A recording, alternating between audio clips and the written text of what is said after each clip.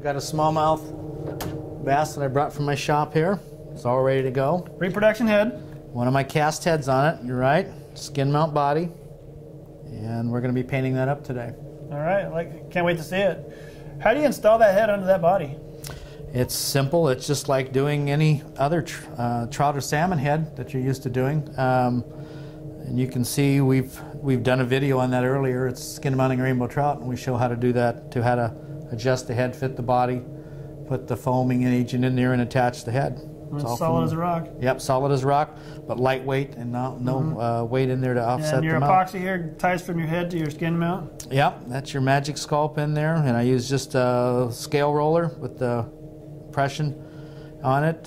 This is, I believe, the smaller size of the rollers to imitate the smallmouth scales. Fins here, we've got really nice fins on this fish, no splits, no tears, but I still did some backing on them here.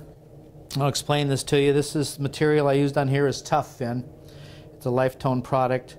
It's really good. I put 3 coats on here total. I put the first coat on after decarding my fins, and then I will go and back the fins on my fish like this that have weak tips with the fin tape, the clear plastic fin tape. Put it on all the back sides here, and then I give another coat of Tough Fin, and then I take a torch, propane torch or a lighter, heat it up very gently and burn back the edges. Shape it with my finger to keep it from curling when it's hot. And get yourself a nice natural looking fin. And the next thing we have to do is blend in this cast head into the skin here.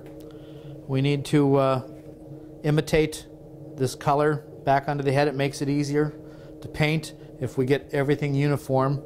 And this is a typical smallmouth bass. It's dried really dark. It doesn't seem like no matter where you go, they always dry like this. We're going to be lightening up the fish, but I find it's easier if we darken the head down first to match the body and the skin tones, and then bring it all back together on a light phase to paint.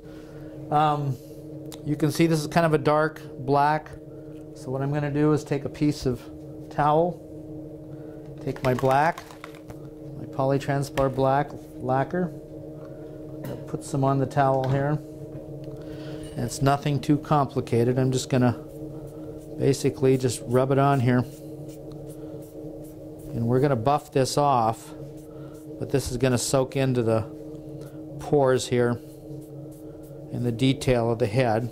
Okay, we've got our fish dried on the head now with the paint. We're going to take our little scratch pad here, and I'm going to apply some pressure and buff off that black paint that we just put on there. And you'll see as I do that it's picking up the detail in the head. Okay, we got our fish ready to start putting our markings on. We've got our reference out here, and with smallmouth they have a lot of vertical bandings, bars on them. Reference is a must for this. Some have wide, some have narrow. And as you can see, I took my paint holder off the back. We're going to do both sides on the fish here. And there's a couple ways we can do this. I've got some fine fabric here to do some fine spots, but for most of the bars here, I'm going to use this brush. I've got 2 colors here. I've got black and I've got dark green. And I'm going to check the dark green here first and see how I like it showing up on this fish versus the black. And I'm going to start on the back here just for fun. To see how yeah, it's dark enough.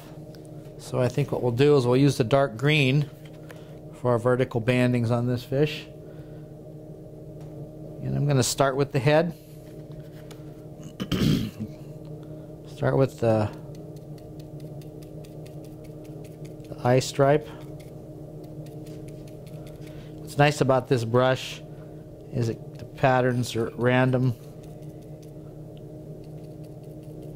and they're all different. You can control them just by the amount of pressure on the brush. Start on the verticals, and they tend to be separated, so I'm going to kind of eyeball here. I'm going to pick a spot here first and start my first one.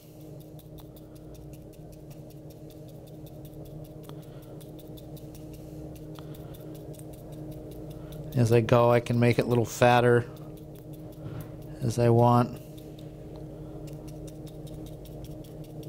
going to work big to small on these markings. And this is a really good technique to use.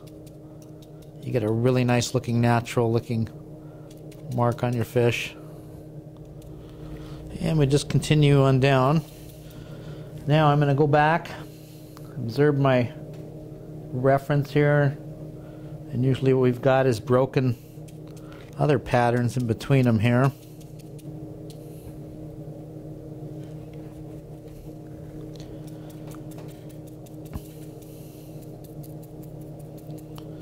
Some of the fish markings will go right down into the belly. Some won't. That's a local preference. You can decide how you like your fish. And I'm going to go to my scale tipping next. And these are my Shiva paint sticks that I like to use. Just recut the top because they self-seal each time you're done with them. I'm going to scale tip this whole fish. It's quick, simple, and easy. I do this on all my skin mounts. This is an antique gold. I hold it in my right hand, rub my finger across it, pick up the pigments. Just gently start rubbing it on here.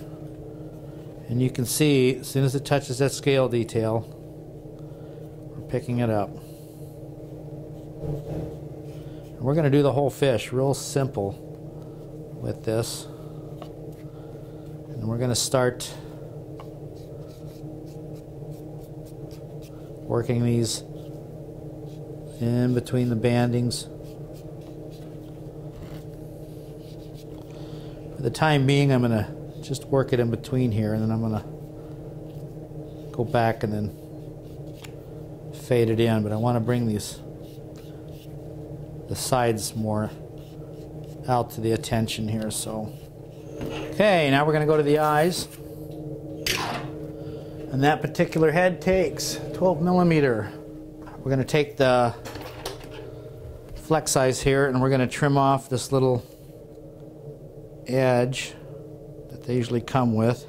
Mix up some magic sculpt here on the break, a little bit, pea-sized piece for each one. Just going to press it right in the center. We've got our eye. Got her ready to set the eyes here. I'm going to take the first one, line it up, make sure the black pupil is pointing forward. Squeeze it in there. Okay, we've got our smallmouth in hand. We've got some gills ready to install. And as you can see, we do have an open gill on these cast heads. And you can see the foam that was used for attachment. And there we want to add some gill. It doesn't take much. I buy these little chenille bumps in different sizes, pre-cut them, test fit them, put them in there. Doesn't take much to slide them in. My little tool here, adjust them.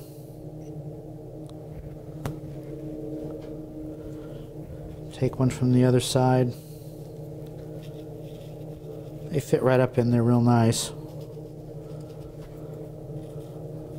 And they do surprisingly well. The customer's just going to look up in there once and see some red and be happy with it. And you're not going to see it from your show side anyway, but if the customer does look back up in there, you've got some nice looking gills for them to look at. Yeah, I like to put a final little set of super glue on them here. Just put a drip at the top and a drip at the bottom. We're pretty much done with it, but I want to show you one last alternative here. I'm going to put it next to another smallmouth that I did a while back. That has Envirotex Light that's brushed onto it. It's a 2-part epoxy gloss. It's the gloss that takes your fish to a next level for depthness of paint and shine and everything. I prefer it myself, so I will gloss these when I get them back to my shop with my heavier gloss. It's real simple to do. You can just follow instructions on the label. I take my fish painting stand in my shop, put the fish on it, set up some newspaper to catch the drips, mix it up, paint it on. You have to hand rotate it every 5-10 minutes for the first couple hours so it drips off, but it's well worth the effort. I make a point of putting it on almost every mount I do. It really brings out the colors and gives your fish that really ultimate wet look gloss. And you can see the comparison between the two. But for just quick, good commercial work, there's nothing wrong with your spray-on gloss. But if you want the extra mile, use some Envirotex Light.